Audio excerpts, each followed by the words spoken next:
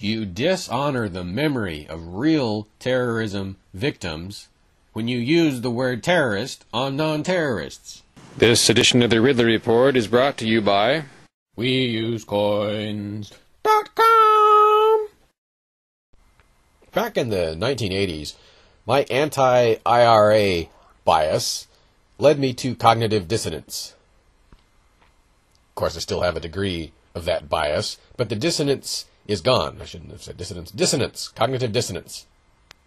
An article in Reason magazine back then said that it's not correct to refer to every IRA member as a terrorist. It depends on what they've done. If they've killed a policeman, then that would make them a guerrilla warrior. If they've killed a soldier, same thing. They might still be bad and wrong, but they're guerrilla fighters, not terrorists. The same goes for these British people who apparently hacked a soldier to death. Now, it's incredibly brutal. It sounds wrong. Probably is wrong. But it's not terrorism. It's guerrilla war. At least, not by the way most of us really define terrorism. I realize there are dictionary definitions of terrorism that call it the use of violence to further a political end. But that's kind of a crazy definition because, I mean, that would mean almost everyone's a terrorist.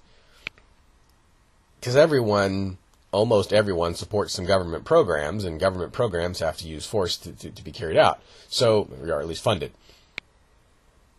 The dictionary definition is just too broad. Let me see, I'm going to look up a couple definitions here.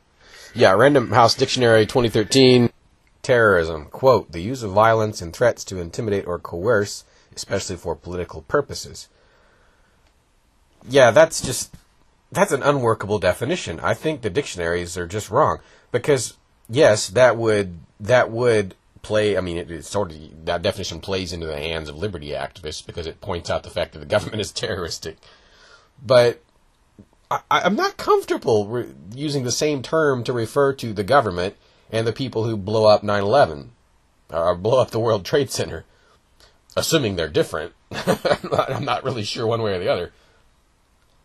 But if it was Islamic radicals waging a sort of asymmetric attack on civilians, that is different from what the government does. The government taxes people. It kills a few of them. It'll imprison a larger number, but it's just not the same as mass killing, of their own people. That's not precisely what most governments do.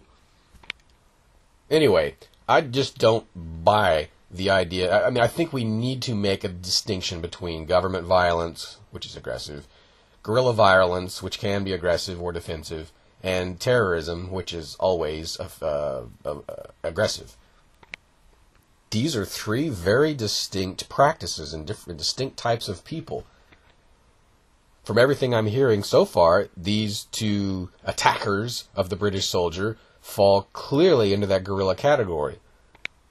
They're perhaps they could be considered unlawful combatants, not in uniform, acting on their own initiative or as part of a non-governmental group, acting in a relatively targeted and limited manner. They didn't apparently try to do anything to the average civilians who were there witnessing it. This is very different from something like the Boston bombing. That's real terrorism. Now, whoever perpetrated it, it's real, that's terrorism, because the targets are primarily civilians. There are plenty of bad things I'm sure we can say about guerrilla fighters without having to call them something that they're not, without having to misuse a term. It's gone so far, obviously, again, that the dictionaries are misusing it. Whether that plays into the hands of liberty lovers or not, they're still misusing the term. A terrorist should be defined, if it isn't, as a person who targets civilians, or at least innocent parties, or at least civilians, for acts of aggression. Violent, limb-rendering type aggression. It takes a special sort of evil to do that, and that kind of person needs their own word. The word shouldn't be contaminated. It should be available in its pure form for use against the guilty. It waters the word down when you use it on practically everyone. Tim McVeigh, terrorist, targeted kids. Knew they were there. Struck during daylight hours, when uninvolved bystanders were sure to be coming and going. Michael Collins, guerrilla fighter. Subcomandante Marcos in Mexico, guerrilla fighter. The Muslim soldier who attacked other soldiers at Fort Hood, guerrilla fighter. Like 'em or launch 'em, that's what they are. You dishonor the memory of real terrorism victims when you use the word terrorist on non-terrorists. Bitcoins, the world's first practical internet cash.